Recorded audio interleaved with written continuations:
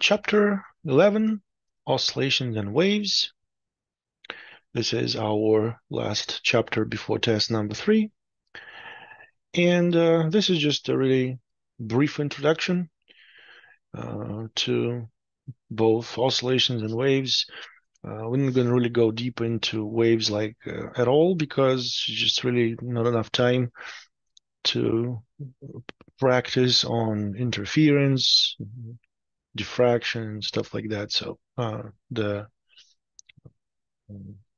deeper you go into physics, the more add-ons you'll see in this part for sure, because for, say, oscillations that have damping, some friction involved, you'll see a much more complicated solutions. And this time, no friction, no damping, just simple harmonic motion, and simple has it also. Simple means it's going to be simple, not too hard. And oscillations, of course, are very important for real life. Every time you try to fight with earthquakes, you want to predict how a building can, survive an earthquake, or pendulums, or you go to biology and you think spider webs that oscillate when the prey hits it. So a lot of processes and applications can be thought when you hit the oscillations. And once there is an oscillation, you should consider waves, especially when you have some kind of medium like an air. So medium is going to oscillate, and the wave will propagate in a certain direction, in a certain way. And those basic parameters like wavelength, frequency, the speed of propagation, those are very important parameters that you have to understand in order to describe the nature of those phenomena. So simple harmonic motion, SHM. This is going to be the lab also that we're going to do. So you will see how theory meets the experiment, and you'll see for yourself how different parameters depend on each other. And simple harmonic motion is your foundation, the first level of difficulty, if you will. And on top of simple harmonic motion, you can put other things like friction and make it more complicated, but make it more real in terms of real life. So consider periodic motion when you oscillate over the same trajectory, and it takes the same amount of time to complete something once, like motion back and forth, like one complete oscillation, or if it's some kind of a rotation process, then one complete revolution would be your one period. So the example that we will discuss now is the mass attached to a spring, and it oscillates on a frictionless surface, so no damping, no slowing down. And let's discuss the basic parameters for such a motion. So this is your mass, M, attached to a spring. Spring is connected to the wall. So the mass is going to oscillate back and forth, and there is a very special point that we call equilibrium position, when the spring is neither stretched or compressed. And every time you have your mass to the right of that position, you see there is some stretching. And you can describe that with the Hooke's law, the force of a spring connected to the stiffness of a spring and a certain extension. And if your object is to the left of equilibrium position, then you have compression, and there's still the spring force, and there's still the same stiffness that you have to keep in mind, the constant for a spring, and the change in length of a spring is also present for the Hooke's law that defines the force, the spring force. This thing we already discussed, so now it is time to look at other parameters. So Hooke's law, the spring force, negative some kind of a coefficient times the extension or compression. Units are newtons, meters, and for K, you're going to get Newton meters, newtons divided by meters. You see the negative sign, which shows the direction for the force. The force is also,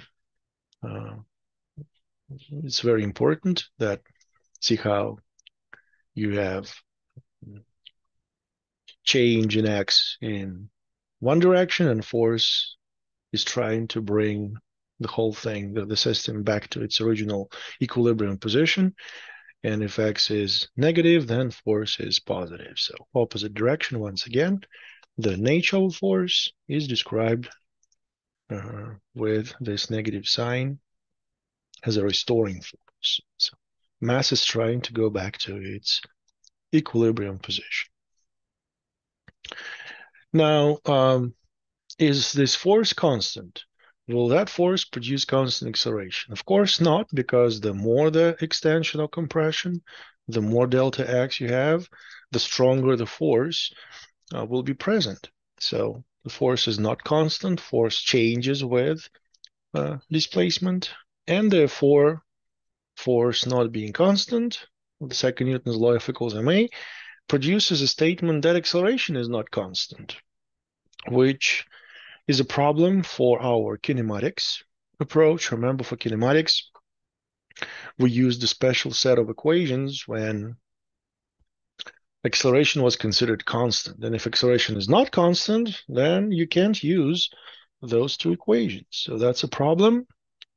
And your best way to solve such problems would be either the calculus approach, when you have derivatives and antiderivatives, which we, of course, haven't discussed yet and will not discuss in this class, or try to implement the conservation principles, specifically conservation of energy, because there is some kind of motion. You will get, if there is motion, there is kinetic energy. And if there is no motion, say maximum compression, maximum stretching, you'll hit the point when the object momentarily stops. So all the energy is going to be potential. And this time it's not gravitational potential, it's elastic potential. The 1/2 kx squared, if you don't remember, that would be your expression to work with.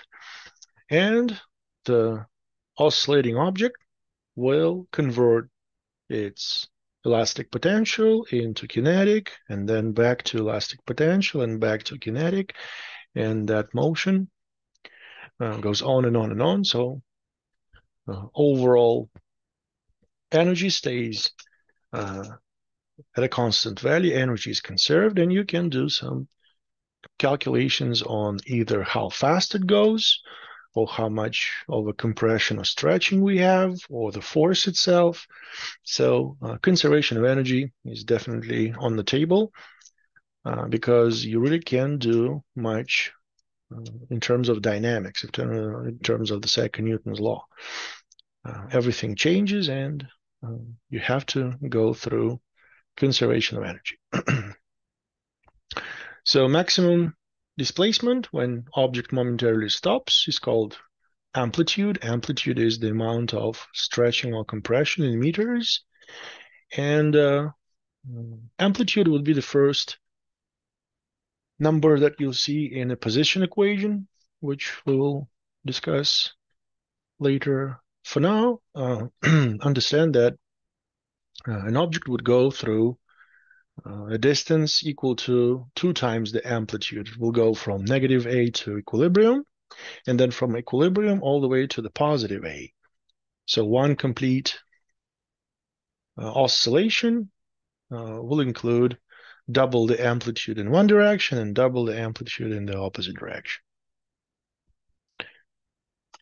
So if A is, I don't know, 5 meters, then you're going to go from negative 5 to 0, and from 0 to positive 5, and then from positive 5 back to 0 and to negative 5 again. So that would be the change in position.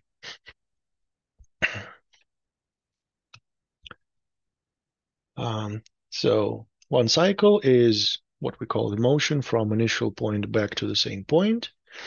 So A to B to C, back to equilibrium at D, and back to the original point in the diagram E. So this is your cycle.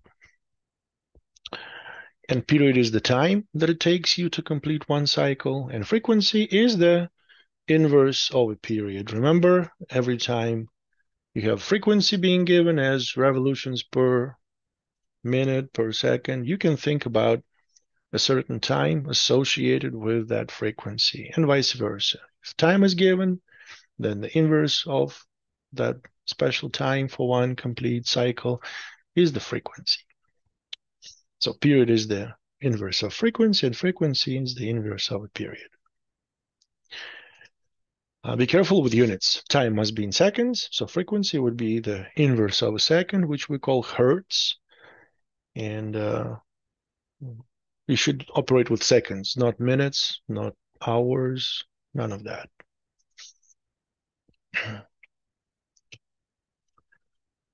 So for the lab, there will be a vertical motion.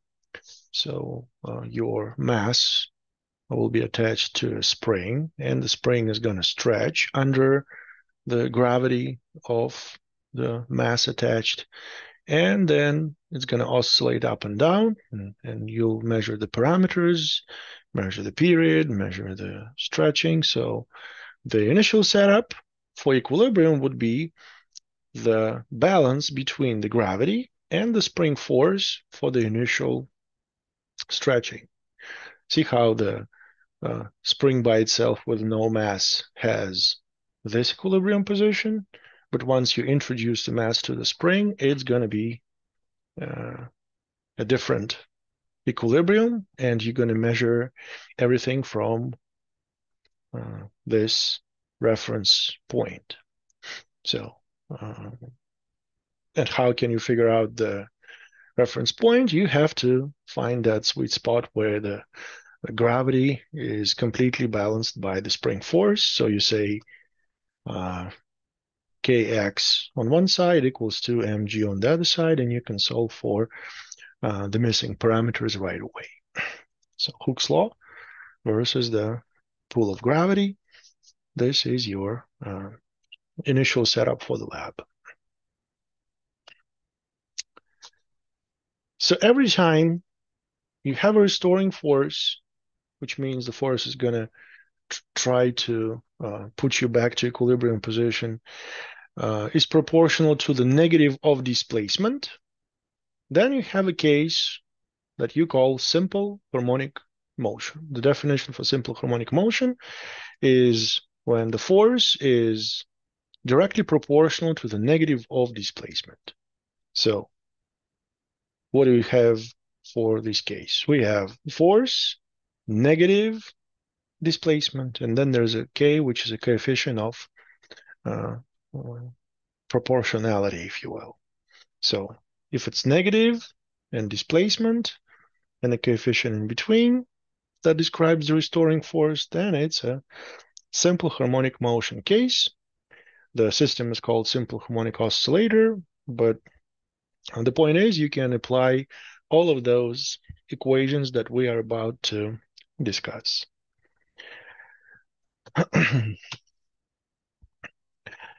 And of course, it's the energy approach, which is your best friend, because once again, for dynamics, You can't say anything in kinematics because we discussed only cases when acceleration is constant.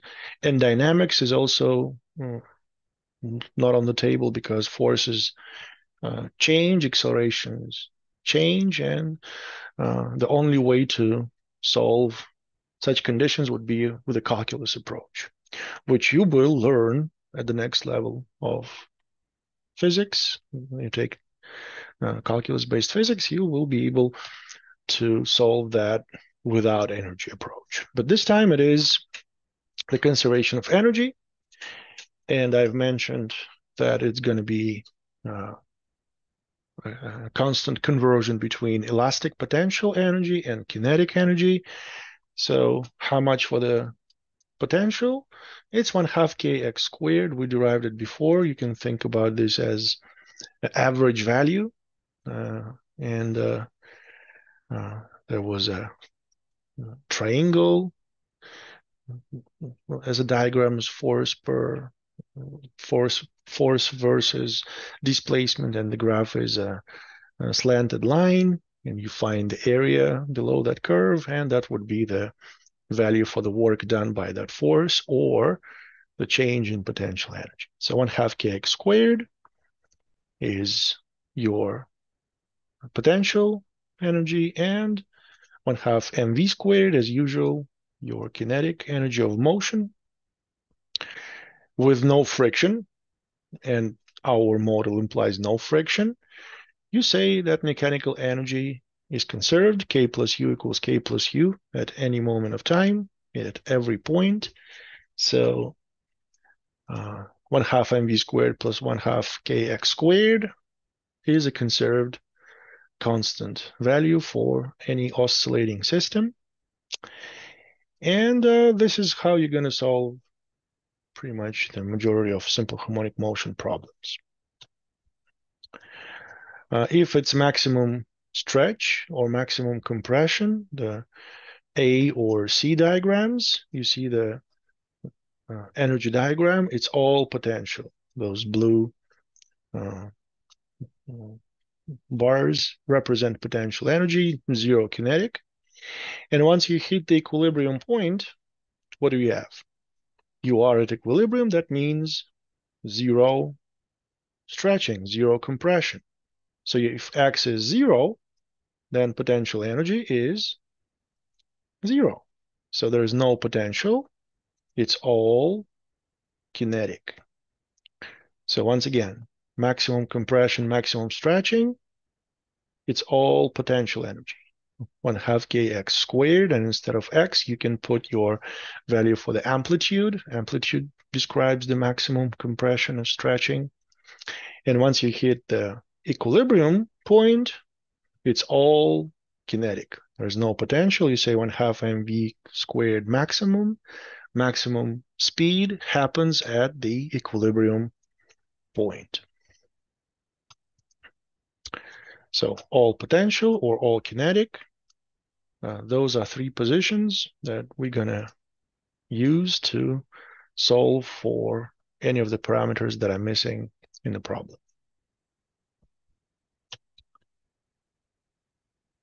So it's not just kx squared. You can put 1/2 ka squared, a being the amplitude, and the total amount of energy stored in the system can be connected to amplitude as 1/2 ka squared, which you can use for everything in the middle. Say you are somewhere in the middle between equilibrium and the maximum. So you say somewhere in the middle, you have both kinetic and potential energy, and you can set it equal to 1/2 ka squared or 1/2 mv maximum squared, depending on what's given, depending on what's missing. Your total energy is either maximum potential, which is here, or maximum kinetic, that would be 1/2 mv maximum squared.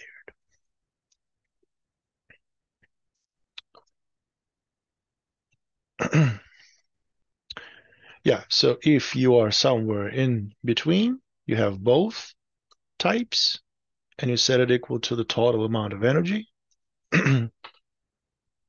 And then you can solve for whatever is missing. Say, I want to transfer kx squared to the other side and solve for the speed. Not a problem. First of all, you multiply both sides by 2, get rid of 1/2. Kx squared goes to the other side with a negative sign. And then you divide by the mass, factor out the k, and that's what you're going to get, which is solution for v squared. We don't want v squared, we want just v, so you have to take the radical on both sides. And let's say you are at equilibrium, then you will not have any x's. X would be just 0. 0 over something is just 0. 1 take away 0 is just 1. This would be the shortcut for you to solve for the maximum speed. At any moment of time, once you hit the equilibrium, you have maximum kinetic, 0 potential, and maximum speed is this much. And if you want the general solution, so taking the radical on both sides, that's what you're going to get. See how it says plus or minus? Because you can be going in both directions. Velocity is a vector. Be careful whether it's moving to the left, moving to the right.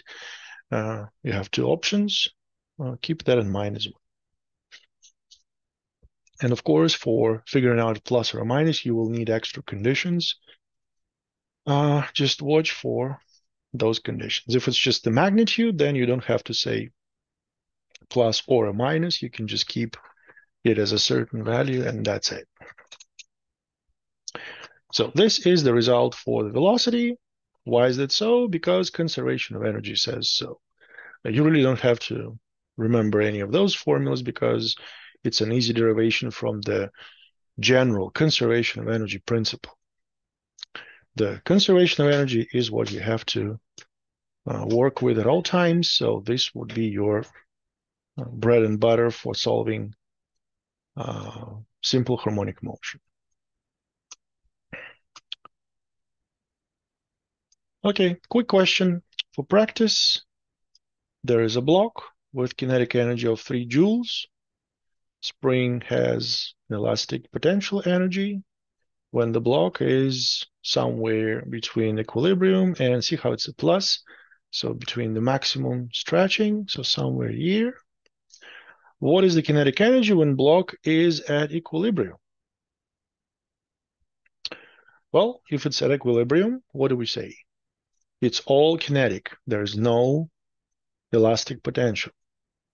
Let's go back to our equation. It's 1/2 Ka squared as a total energy. And if it's at equilibrium, it's all kinetic energy, 1/2 mv squared max. So at equilibrium, it's all kinetic, 0 stretching, 0 potential. And that maximum kinetic means the total energy stored in the system. How much energy do we have? We have kinetic of 3 and potential of 2. So the total mechanical energy is 5 joules. So it's 5 joules here, it's 5 joules there, it's 5 joules everywhere. Once again, why is that so? Because we don't have friction. With no friction, mechanical energy is conserved, and you'll get 5 joules everywhere in between oscillation positions. So the answer is 5 joules. Because it's kinetic plus potential. Okay, same setup. The question is, what is elastic potential when the block is at a negative 2 centimeters? So everything is given for positive 2 centimeters. Now, how about negative 2 centimeters? What if the block is symmetrically on the other side? What's the value for potential energy? Well, what's the potential energy calculations? It's 1/2 kx squared. And see how x goes squared. If it's positive or negative, it doesn't matter. 1, 2, 1, 2. Sorry, the headset turned off. So 1/2 kx squared, that's your potential energy. And no matter if x is positive or negative, you square it, and that becomes positive anyways. And stiffness, the coefficient of a spring is also a positive number no matter what.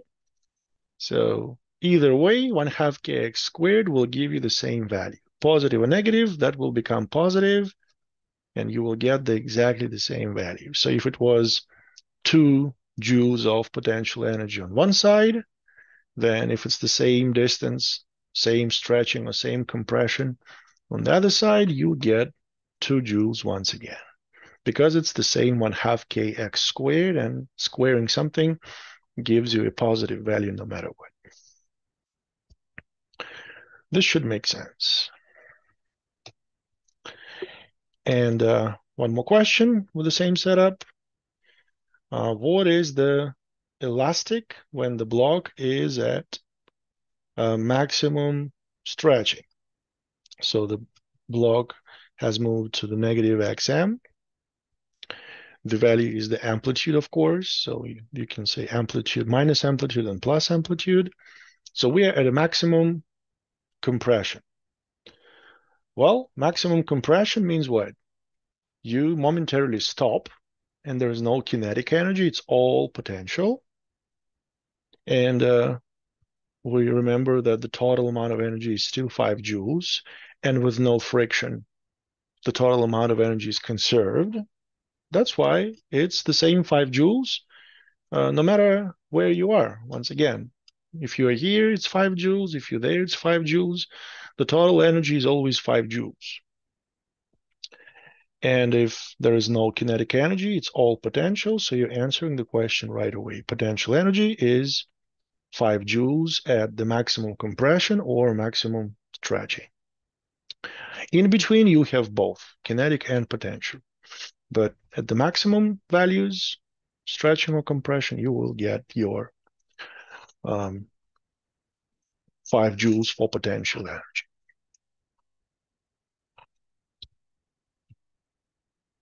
Okay, another case for SHM, which is probably not obvious right away, but you have to recall rotation. Here is a mass, maybe on a string, that rotates on a table, like there's a tabletop and the mass is attached to a string and revolves with respect to some kind of a center of that circle. The radius is capital A, and the motion is uniform. So the magnitude of velocity stays constant. So you have the velocity vector, which is tangent to the trajectory, and then you have the horizontal component of that velocity with respect to the x and y coordinate system that is shown. So this is the top view, and what's shown here is the side view. You can see that the velocity vector here is connected to the x-axis, and the amplitude is your a distance. It's the distance that connects the mass with the center of rotation. So this is the setup. Let's take a look at 2 triangles. The first triangle is a triangle that is made of 2 velocity vectors, and the line that connects the change, like the vertical component. This is horizontal component, this is vertical component, and that's the hypotenuse. Versus this triangle where you have A as hypotenuse, X is the current horizontal displacement, and the other side has the radical a squared minus x squared, because it's the Pythagorean theorem that says that side squared plus side squared gives you hypotenuse squared. So you have this much of a value for this side that is opposite to the reference angle theta. 2 triangles are similar they're not congruent, but they're similar because 90 degrees, 90 degrees, theta, theta, and the remaining would be 90 minus theta and 90 minus theta there. So three angles are congruent. Triangles are similar. And what do we know about similar triangles? We know that angles are congruent and similar triangles, and the sides of those triangles will be similar too. So V with respect to Vmax is the same as the radical a squared minus x squared, so opposite to the hypotenuse. See how V is the opposite side with respect to theta, and Vmax is hypotenuse. And this side is also opposite to theta, and A is the hypotenuse. So two triangles that are similar will have similar sides, and the ratio between those sides is the same. This is just basic geometry. It's just a property of any similar triangles. And why are they similar? Once again, because three angles are congruent. You can solve this as cross multiplication. If you ever heard about cross multiplication, you can do the V times A and Vmax times the radical and solve for V. Solve for V. You will end up with this little expression, which you should say, oh, I've seen that before. And that would be a correct statement because in section 11-2, we got the same result. And this result corresponds to the conservation of energy from what? From a simple harmonic motion. Energy in simple harmonic motion has this solution for velocity, and every time you get this result for velocity, you automatically have a case for simple harmonic motion. Your x component with respect to the a value, and considering the two velocity vectors shown on this diagram, produce the oscillation that you can see from the side view. That mass would go back and forth with respect to the x-axis, and you will see the simple harmonic motion on the table. What you see from the top view would be the rotation, but the side view will be the simple harmonic motion, which you can describe with the same equations. So what are the parameters to describe? First parameter is the period and therefore the frequency. Your speed is distance with respect to time. How much of a distance do we travel through? It's one circumference. For one complete revolution, it's 2 pi r, and radius is a, so it's 2 pi a. 2 pi a for the circumference. And how much of a time do we need to complete one revolution? That's the period. The special time is the period. So you can solve for either the period or the frequency. You can see the frequency instead of the period. And remember, frequency is the inverse of a period. So if you're dividing by a period, it means you're going to multiply by frequency. If you want to divide by frequency, it means multiply by a period. Vice versa also works. So dividing by a period means multiplying by frequency. And from the other hand, remember the Vmax formula that we got from the same analysis in 11-2. So borrowing this result for our solution for Vmax, plug it into the velocity, gives you the very useful equation for the period, which connects time to the mass. And remember how K was the stiffness of a spring. Now it's just a coefficient that you can introduce for the force versus displacement ratio just by itself. So period, and the inverse would be the frequency, depends on the mass, and the spring stiffness constant, but not the amplitude. One of the facts that we will study in the lab, I'm gonna show you the same experiment with different amplitudes, and we're gonna measure the time for the whole process, and you will see for yourself that no matter what the amplitude, the timing for the process is the same, which is definitely not an obvious result. And it's your wow moment from the lab once you realize that the time is the same no matter what the amplitude is. But it makes sense because theoretical predictions say that the time only depends on the mass and the parameter of the spring, the stiffness, not the amplitude. And the frequency as well, of course.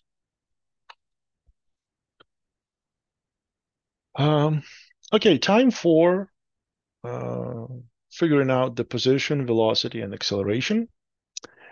Like I said, everything's going to change. You can't use kinematics that we did before, and we have to introduce something new. We will introduce it through basic trig that you see in the table setup. What is a reference angle? What's the cosine of it? It's the adjacent side, which is your x position with respect to the hypotenuse, which is a. So x with respect x over a is the cosine of the reference angle. And let's recall the basic parameter from rotation. This was angular velocity as change in angular displacement with respect to time. Now it's not going to be angular velocity, it's going to be called angular frequency. Anyways, it's the same omega that you've seen before. So you just say omega, it's okay. And if cosine theta is x over a, solving it for x gives you a cosine theta. So a cosine theta, and instead of theta, it's omega times t. So it's a cosine omega t. Solving the first one for x gives you a cosine theta, and theta is connected as omega t. So a cosine omega t is your general equation for the position at any moment of time. So t is the reference moment of time. All you need is to know the amplitude for your oscillation and the angular frequency. It was angular velocity for rotation. Now for oscillations, it's angular frequency.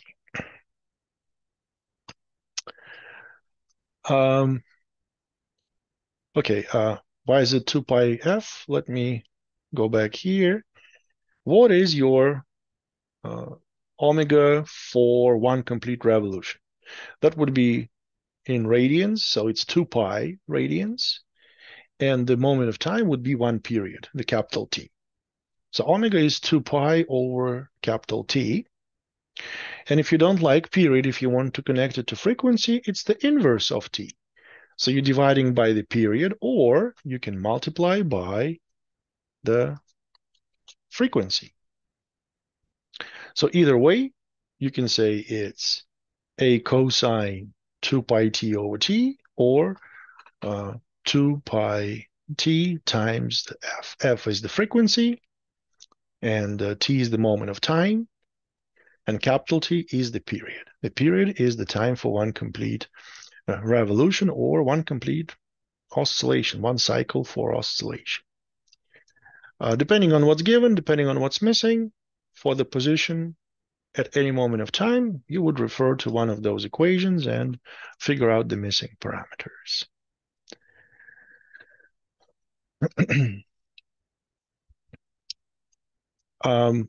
Sometimes it's the graph that's going to be given, and you have to be able to read the graph in order to understand what is your A, what is the omega for what is called now angular frequency. And for a cosine, what do we know? Cosine of of 0 is 1. So if your graph starts with maximum stretching or compression, then it's definitely a cosine function, and you just draw the regular cosine. Reference points would be cosine of 0, cosine of, say, halfway through the period, and then cosine 3/4 of a period, and then the whole period. Sometimes the graph would look like this, and see how it starts from 0. If you start from 0, then it's not a cosine, because once again, cosine of 0 is 1, so you'll get maximum stretch or maximum compression.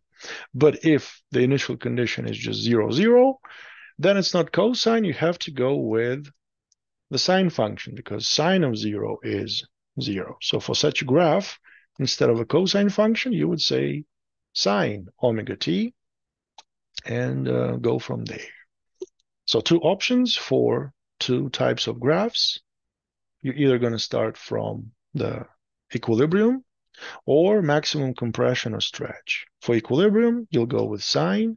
For maximum compression and stretch, you'll go with cosine.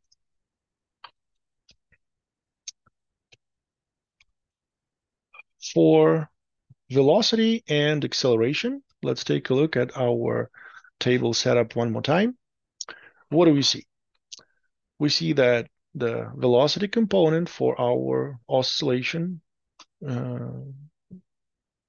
analysis, it's the side that is opposite to theta, and the maximum speed is also shown. So how would you solve for v if you know the theta and v max? Well, it's the opposite to hypotenuse, so it's a sine function. So from the table diagram, you can see that v is hypotenuse v max times the sine of the reference angle theta. And what's even more important, if your x is to the right, you can see how it's pointing to the left, so you have to introduce a negative sign. Once you hit the calculus level, you will see that velocity is the derivative of position, and derivative of sine or cosine would be it can be a negative value. So this negative just shows you how velocity is the derivative of the position. We're not really going to go deep into calculus, of course. I can't really tell you what to do here. I'm just showing you how you can still solve for all of those parameters, even if the force is not constant, acceleration is not constant, there is still a solution. For now, just understand that it's the sine function, and for acceleration, because acceleration is force over mass, and force is the Hooke's law, and k over m is just constant, and x is what? X is a cosine omega t. X is a cosine omega t. So instead of an x, you say a cosine omega t, and you're back to cosine function. The better result comes from calculus analysis, but we're not doing any calculus. I'm just telling you what the solution is.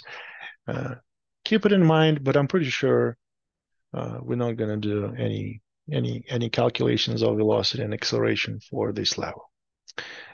Yeah, you can see that three graphs put together. What do you see? You start with maximum stretch, which means you have to deal with cosine, and it's a positive cosine.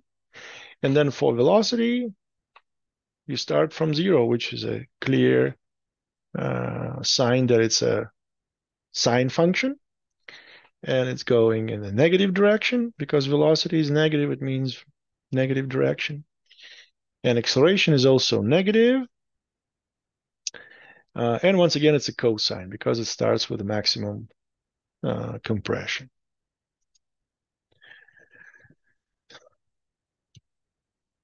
Let's practice our calculations.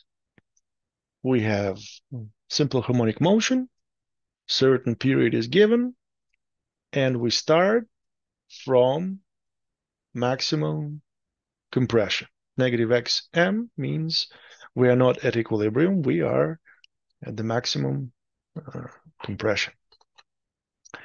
So are we at the same point, or are we at equilibrium, or are we at the maximum stretch, or somewhere in between when the time of 2 periods passes by?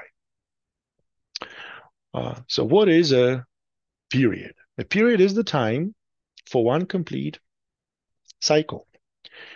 So let's say it's just one t, one capital T. Where are we? If you start from a certain position, then the definition for period says you have to go back to the same position. So you start from maximum compression. After 1t, you will end up at the same point. So how about 2t? Well, same thing. It's just 1t plus another t. And after 1t, you go back to the same position. So after 2t's or 3t's or 5t's or 17t's, you will still be at the same point. That's why for part A, the answer is the same point, maximum compression. It should make sense. How about 3.5t? Well, for 3t, you already know. For 3t, you will be at the same point because it's the definition for the period, for the t. But then there is a half of a t, and half means you have to start from here. This is where we start from. And halfway over t, we are on the other side of the oscillation. So 1/4 is equilibrium, and another quarter, we are at the opposite side. And then 3/4, we go back to equilibrium, and 4/4, you go back to the original point. So half of a period corresponds to the maximum compression. Oh, excuse me, stretching. So if we start from maximum compression, then it's maximum stretching after half of a period. So 3 periods, we are at the same point, but if it's 3.5, we are at the opposite point of maximum stretching. So we are at positive X max. This should make sense, right? And if it's 5.25 of a period, well, 5 periods means we are at the same point. No matter how many periods, the period is the time to get to the same initial position. So if you start from negative xm, you go back to negative xm. And then there is an extra quarter of a period. Quarter of a period means we go to equilibrium. Once again, following the same diagram here, that's where you start from. And 1/4 is equilibrium. 2/4, which is half, we are on the other side. 3/4, you go back to equilibrium. And 4/4, you go back to the original point.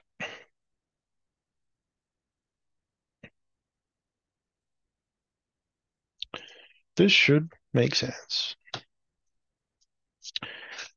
One last setup for simple harmonic motion is the pendulum.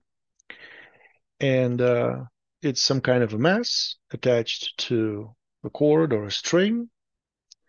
And the cord doesn't stretch, and mass is, can't say negligible, it's just a small mass. Okay, there is a mass that is attached, and it's not a super duper large mass. Not much of a extension for the cord itself is expected.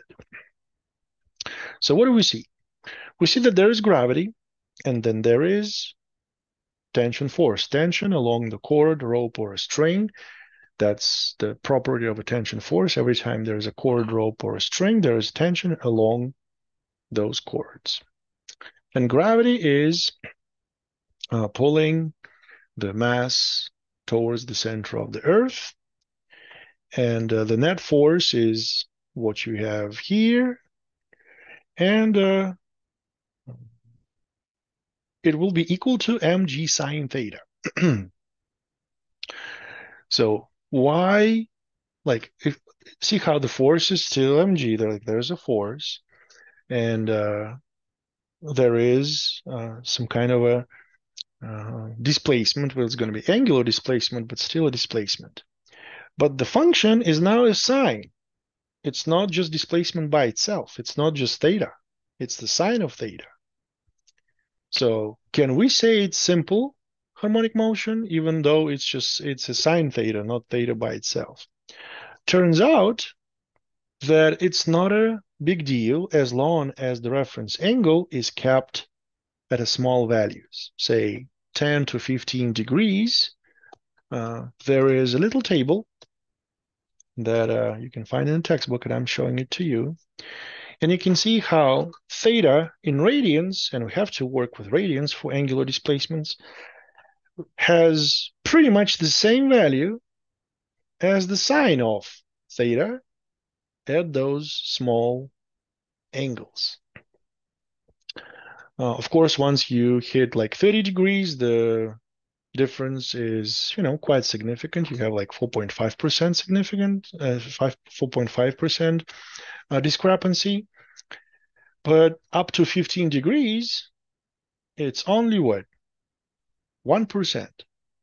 So for our purpose of analysis of simple harmonic motion, we can say that up to a certain small angle, our sine theta is approximately, is like really close to theta by itself. And if it was negative mg sine theta, and you replace sine theta with theta by itself, because of the small angle approximation, you have the case when the force is restoring because it's negative, and it's directly proportional to the displacement. Every time there is a negative displacement proportion, you call it a simple harmonic motion case. So a pendulum turns out to be a perfect, well, not perfect, but a really close approximation to a simple harmonic motion. Of course, you have to neglect air resistance. Any drag force is not on the table.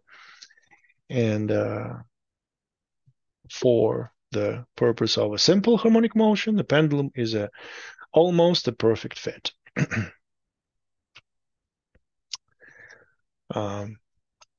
Once again, small angle approximation. For many applications in the military, when you do the computer science coding, this is a very useful approach as well, because it takes more time for a machine to calculate a sine of an angle rather than the angle by itself. And if you can replace your values of sine with just values of theta, you will save a lot of time in machine computation time, and that will allow the machine to process the code faster, much faster. And for military applications, the faster you work, the faster the code works, the better the results are. So small angle approximation is a very, very useful thing. Keep that in mind. For small angles, theta in radians has almost the same value as the sine of theta. So if theta is the arc length with respect to the radius, that's just a definition of radian, you can replace theta as this ratio and calculate the period as frequency as before. Remember, it was 2 pi m over k. Your k turns out to be mg over L, so replace the k with mg over L. Mass cancels, fun fact of the day, mass cancels, and for the period, it does not depend on mass. It only depends on the length of the cord and the free fall acceleration for a certain planet. This is a very sneaky.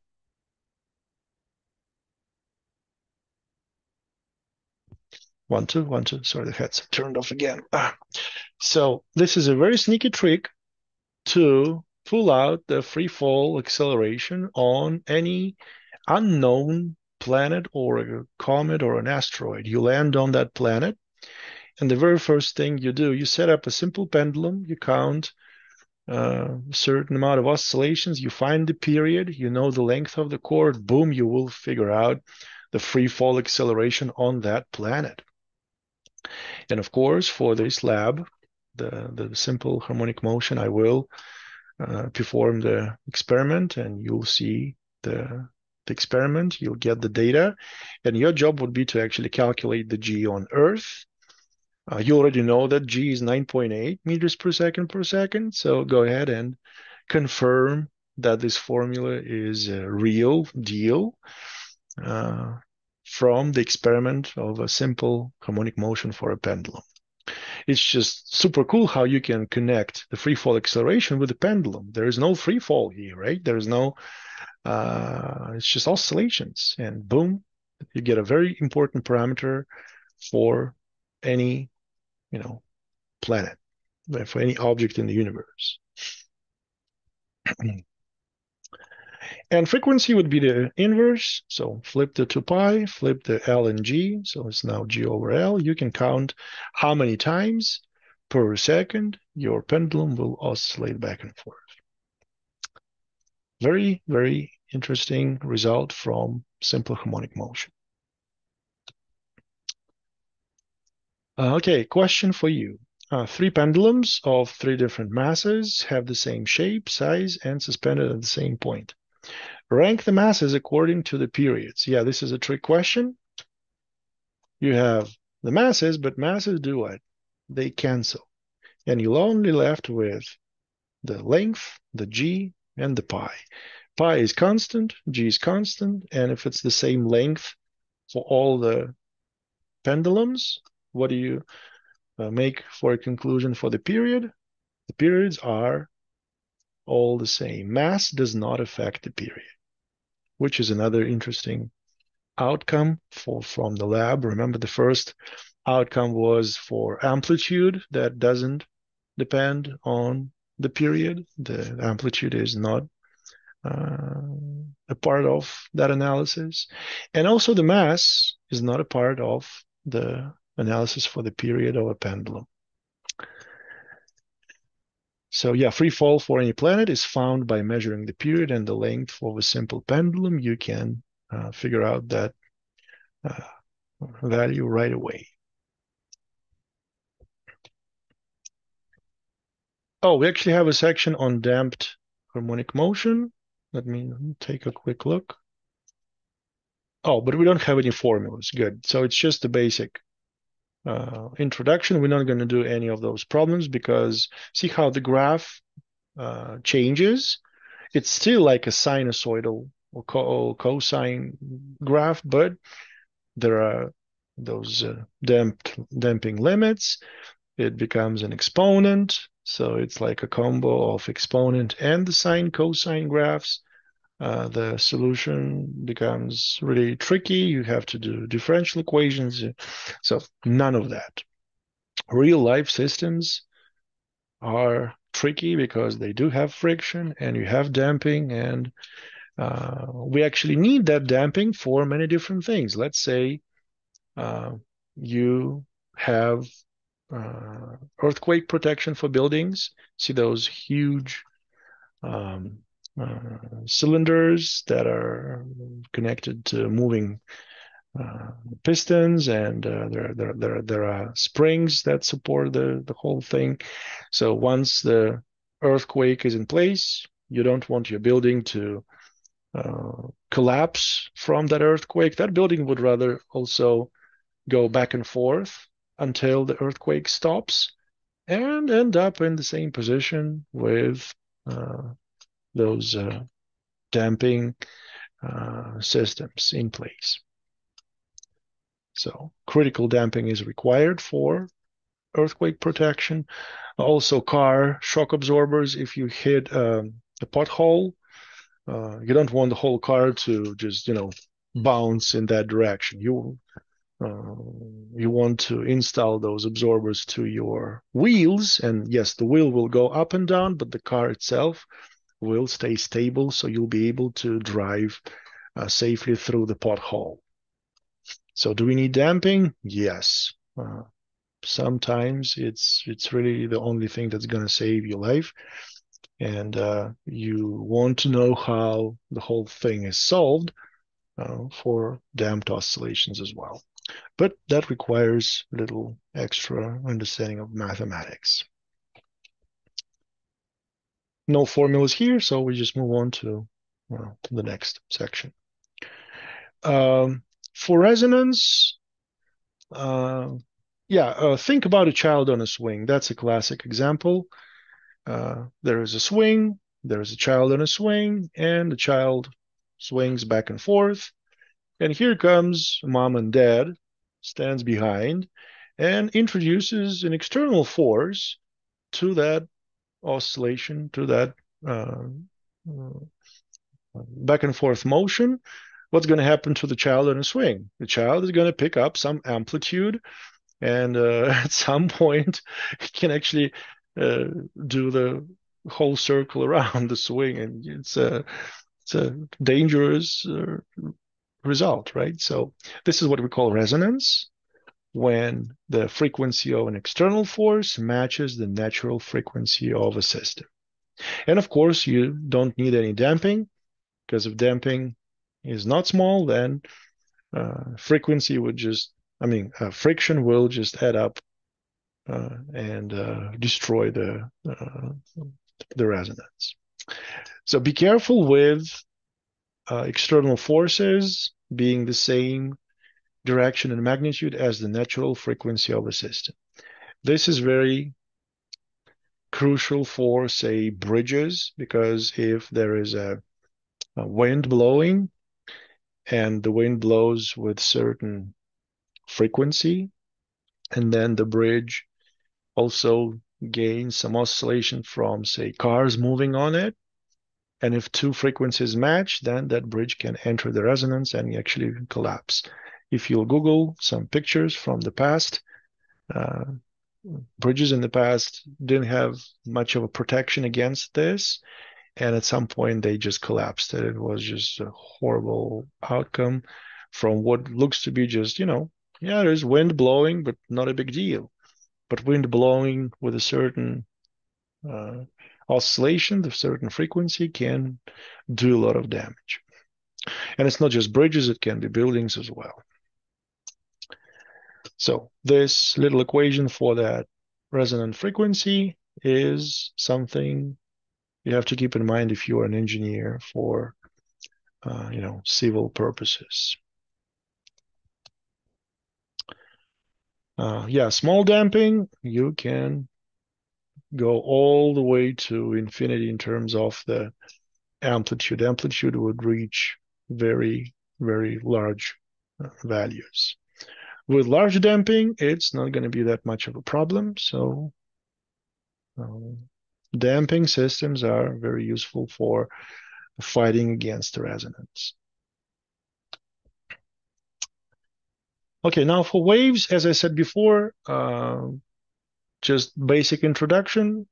There is much more to waves, like interference, diffraction, that I'm going to skip. We really don't have much time before the test, and you still have to do your homework. So for all those purposes, for wave motion, I only have this slide for you to keep in mind. Just basic definitions. What is a wavelength? You see the distance between two consecutive crests or troughs. Still an amplitude up and down. And how fast velocity, how fast the wave propagates through a certain medium. The formula is the velocity is wavelength times the frequency. And you already know what the frequency is. It's how many times your wave goes up and down per unit of time. And lambda, the wavelength, is what is shown here. This is just the parameter for a certain wave. You measure the distance between two consecutive crests or troughs, or any 2 points with the same position. And that's it. This is your wave velocity equation, which is also widely used for describing motion of light. I do have a problem on that for classroom discussion, so we'll go back to this formula for a very interesting application. So yes, we do have transversal, we have to have longitudinal waves, so lots of parameters, lots of applications like sound waves. You can see how sound creates like minimum and maximum and minimum and maximum. So compression, expansion, compression, expansion. This is your up and down analog for the wave propagating. And yes, with earthquakes, if there is an earthquake, you see how fluid on top will also allow waves to propagate and eventually hit the continents. This is also physics that you have to use for oscillation and wave motion, but not for this level. No other formulas other than just the speed of the wave and wavelength times the frequency. That's all I require for this introductory level. Nothing else. Yeah, this is motion on a string. You have either the tension in a string versus the parameters of a string, or the elastic modulus or bulk modulus that we did for elasticity problems. And none of that is going to be on the test, so don't worry. Just for now, that's the only slide you have to be concerned for wave motion. We're really short on time, so that's all I'm asking for from waves. Yeah, even intensity and